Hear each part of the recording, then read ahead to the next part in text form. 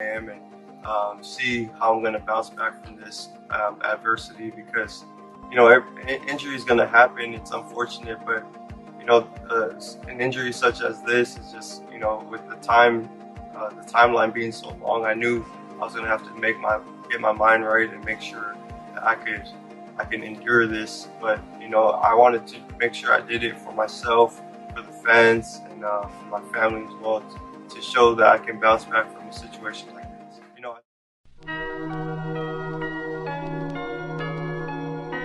Ursua was statistically the best receiver in all of college football, averaging 9 catches for 130 yards per outing.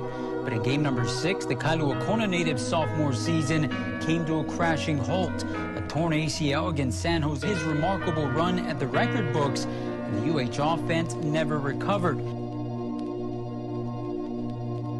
Sometimes you just feel tired, you feel weak, and when you feel weak, you feel like you want to just give up. But you gotta search within you, try to find that inner strength and just pull that shit out of you and get that motivation to not give up and not be a quitter, no matter how bad you want to just fall flat on your face. So it was like I was just dreaming about it. There was nights where I couldn't sleep, and I was just thinking about that opportunity I'll have again to come back out here and play. And so I'm very motivated.